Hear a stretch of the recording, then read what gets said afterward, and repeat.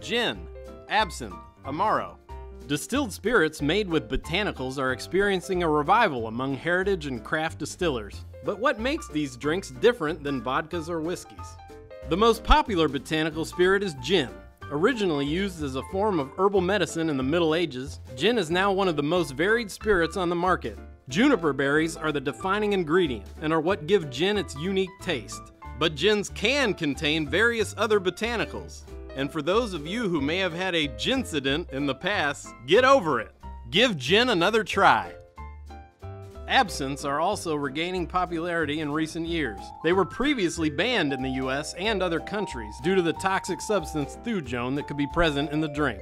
Thujone is derived from wormwood, which is used to make the infamous beverage, but no significant amount of thujone is present after a proper distillation process to be harmful. Alleged hallucinogenic effects may have been due to improper distillation, or rumors and myths. Or maybe they were consumed in the time when fairies were real. Absinthe is generally made with wormwood, fennel, and anise, and bottled at a high proof. When the moon hits your eyes like a big pizza pie, it's Amaro. Another category in the world of botanical spirits is Amaro, which is Italian for bitter. These are becoming a popular part of modern cocktail creations. There is a good chance that if there's a spirit listed in a cocktail and you don't know what it is, it's an Amaro. These herbal liqueurs are commonly consumed before dinner as an aperitif or after dinner as a digestif. Amari are made by macerating botanicals with a spirit or wine and then sweetened with sugar syrup.